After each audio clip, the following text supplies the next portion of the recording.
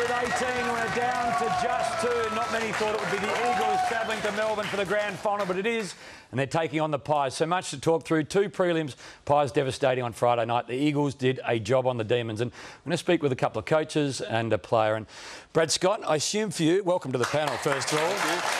Feeling a sort of a sense of jealousy watching on. Yeah, absolutely.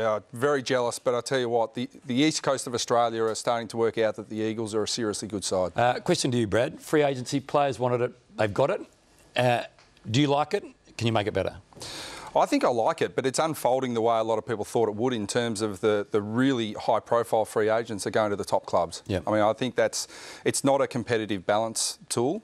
So I think the risk is that the good clubs are able to bring in free agents and retain all their draft picks. So it's probably not working as the AFL intended it to, because I think they saw it as a bit of a competitive balance tool, but it certainly hasn't played out that way. As to the solution to that, I don't think there's an easy one.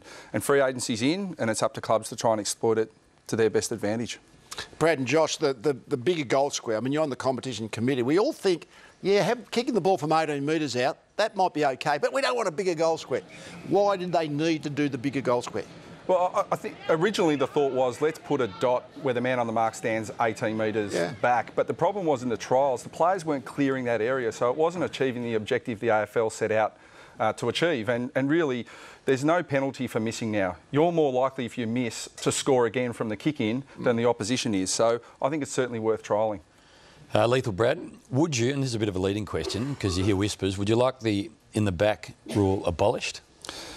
I would, and I think it certainly has been floated that push will go back to what it always was, which is you can't push in the back, but hands in the back, as long as it's not a push, is allowed. And, you know, I think that's a mark to Dustin Martin, and my view is next year that'll be paid as a mark. And Lee, a question for you. Do you think it's okay for coaches to tell players when they should have buttons?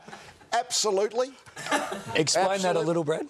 Well, famously, after Daniel Bradshaw missed the preliminary final, Lee came in one pre-season and said, no unprotected sex during January. we can't have players missing preliminary finals due to their wives giving birth. So. And December, for that matter, because you can never get the timing right. Brad and the players thought I was joking. Brad, I was deadly serious. No, well, I think I was the only one who laughed, and then I looked at you and thought, he's serious. Finish this sentence, Josh. If interchange cap is reduced, it will make pre-season running even harder, which is quite difficult for me as it is because I'm 105 kilos. Okay. If runners removed from the game, it will? Benefit teams with a lot of experienced players. Okay. Rule changes have the ability to make an already great game even greater. Jared Pollock, Aaron Hall and Nick Newman, who's going to be roaming around half-back. If they all just wanted to wear blue and white next year and be at Arden Street, can you fit all 3 in? Well, I think you can always fit good players in.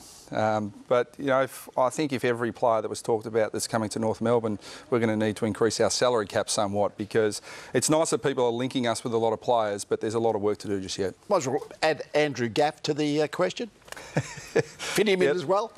I think there's 17 other clubs that could fit him in somewhere.